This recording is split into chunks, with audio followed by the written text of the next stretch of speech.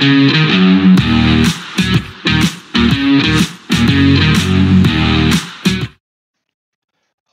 welcome back to the Supercoach Nuff channel. In this video we're looking at the round 15 review for NRL Fantasy in the 2024 season.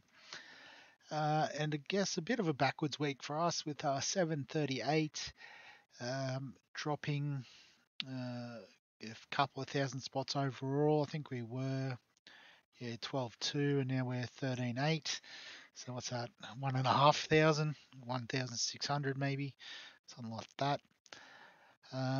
But I guess, it didn't help our captain was late out, and a couple of other sort of low scores. We did sort of risk that we could hang on a week and then make some trades, but we probably could have done a couple of moves a bit earlier. But that's okay. You live and you learn. So Harry Grant was a 41 this week, so a little bit underwhelming, but again, it's Origin time. He's a bit distracted. It's fine. Fenor Blake with a 49, solid. Xavier Wilson with 37 is decent. He's not playing this week, but that's fine. Max Plath with the 53 is a good return from him as well. So, it's solid but not spectacular. Our second row, we had Sean Bloor with a 37. He's ticking along. But Fafita was our captain and he was laid out with an ankle injury. So we did cop Dylan Edwards' score, which wasn't the worst actually as it turned out. KO Weeks 33, it's probably about his lowest score for the year. If we have a look, fixtures, so 42, 50, yeah, so easily his lowest score, but he's playing the next couple of weeks, so we'll keep him in the team. Brendan Hands with a 43 on the bye this week, so we'll try and hold him to make some more money for us. Kale Iro, 50. So, nice sort of score going into the bye.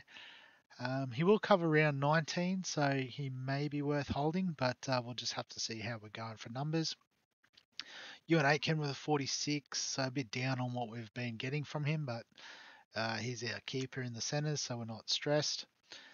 Dylan Edwards was our captain with a 58, so nice, I guess VC I should say, but ended up being our captain score, so we'll take that every day of the week. Scott Drinkwater with 53 was good, but I guess on the bye this week and also doesn't play round 19. Hopewadi, so all really good from all reports, 62, making some good money. He'll definitely score us some points this week. On the bye next week though, round 17. So we do have to be mindful of that with our trades. On the bench, Jaden Brayley with the 37 is solid.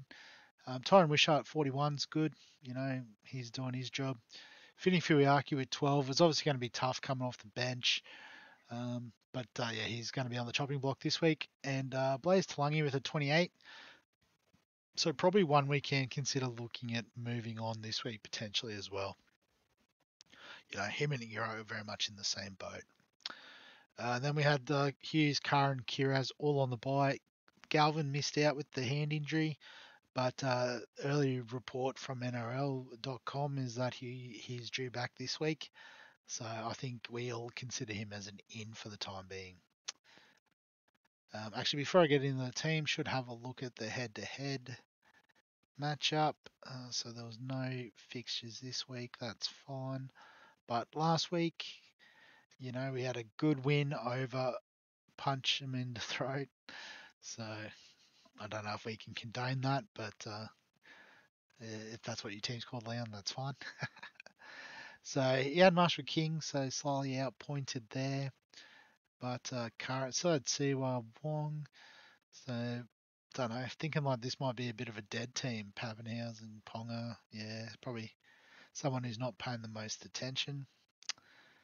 Although he's got some good bench covers with, Fainu, Gagai's been playing. So interesting. Maybe just, being out of action for the last couple of weeks. That's fine. Happens to the best of us. So if I go back, we'll see if we can find the top scorer this week. So 859 from Wepo's winners is going to be pretty hard to beat, I would have thought.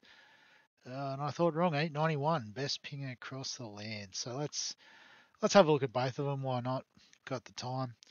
So Wepo's got Reese Robson, 54, Paddy Carrigan, Tohu Harris, he'll be useful this week. Scott Sorensen, Kalamatangi, he's been good, 53. Might even come into my calculations this week. Um, you know, dual position, scoring well. Souths are back in form. Be interesting to see how they go without Latrell this week, but I think they'll be okay. Hughes with the 58 was a good return.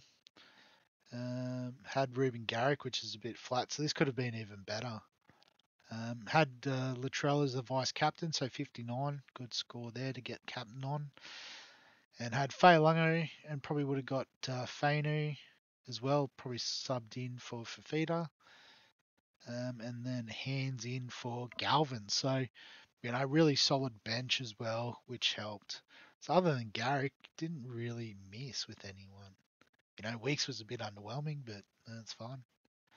So yeah, just solid all round. Well done, Wesley. And the best ping out across the land though with an 891.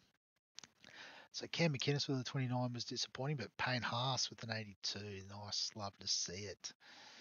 Dylan Brown with a 50. Oh, he has Isaiah Yeo as well. So a bit tough to cover the mids this week, but I guess that's how you play.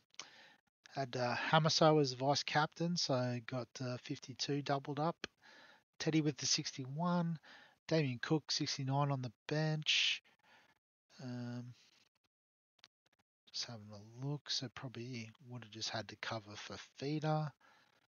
So Nanai would have come on and Karapani with a 40 would have come in. So that's worked out pretty well. Solid bench.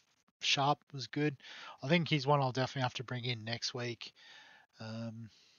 Yeah, so what's he at? 328. That's not the worst, but could have got him 100k cheaper, I suppose. But money's not really an issue at the moment. So speaking of which, let's see if we can spend a bit of it. I'll start by just getting who we've got on board. So Kira's in.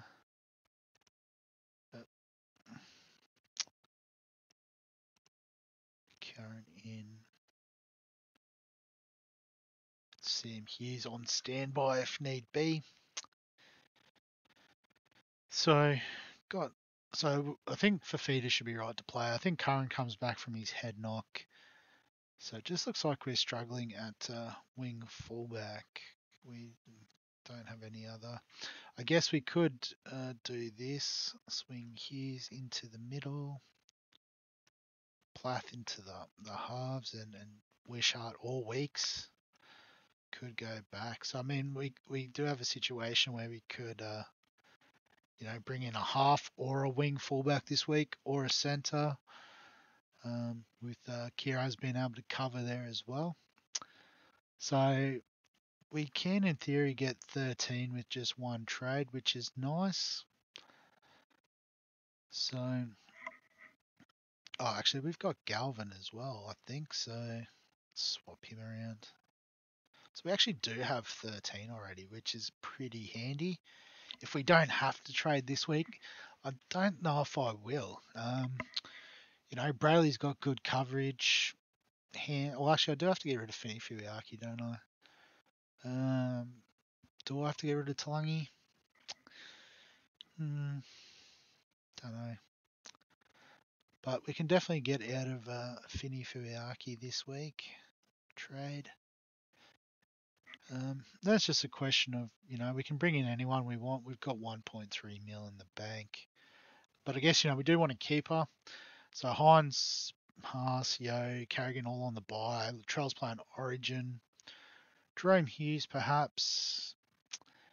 But, I think we're going to want to get Hines and Cleary back in the halves. So, I think that's a trade in, trade out. And saying that, I am tempted by Johnson. He dropped a whole heap of cash, 82k this week. Still has a big break even based on that. But for some reason, just SJ speaks to me a little bit louder than Jerome Hughes. Maybe they're playing the Titans and the Storm are playing the Dolphins this week. Eli Katoa probably doesn't fit the brief. We do want someone in the back line. Excuse me. So I guess the other option that is available this week won't be available round 19 either. But it's the same for those other two. Is Tedesco. You know, he's a little bit elevated in price, but could be worth a look. Kalamatangi, as we said, is good cover in the forwards there. So actually, I just realised because we've got 13, it doesn't matter what position we get. Hey, we could get a forward. It's about who we want to keep for the rest of the season. So next week we've got Fafita. Hopewadi's going to miss. So yeah, we could bring in, like a Kalamatangi. The one I was potentially interested in was Whiten, as a sneaky sort of half option. Jaden Campbell's an interesting one, playing in the front line at 5'8". So there's definitely some interesting options this week. Definitely one to have a worthwhile explore. Although I just realised Harry Grant's still in the team, so we do need a hooker. I've just completely overlooked that. So I guess in that case, if we go to hookers, you know what the answer is, but that's fine. Well, actually, I guess there's a couple of answers. Option 1, Reed Marnie. It doesn't play round 19, so overlook.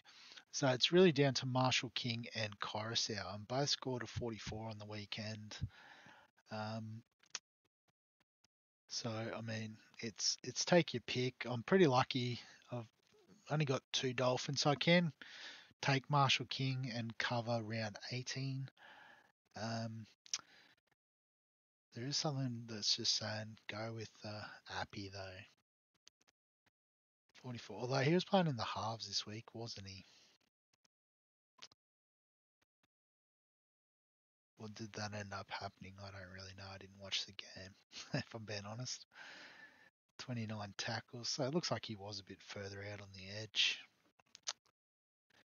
10 missed, that's a bit yuck. We don't rate that. Kick meters was good though. So ran the ball a bit too, which is nice. So let's have a closer look at Marshall King as the alternative option. So fixtures. So 44 on the weekend, match stats, that's what I actually wanted. So played 80 minutes, 37. So you can see a few less missed tackles. There was a few against the Tigers the other week, but just some more solid base. Obviously the kick meters aren't there. So yeah, it's much of a muchness. There is a world where we could bring them both in, but I mean, we've got Brayley as well. He'll cover round 19. Hands will cover round 19 at the moment. So I mean, we don't have to go crazy. Let's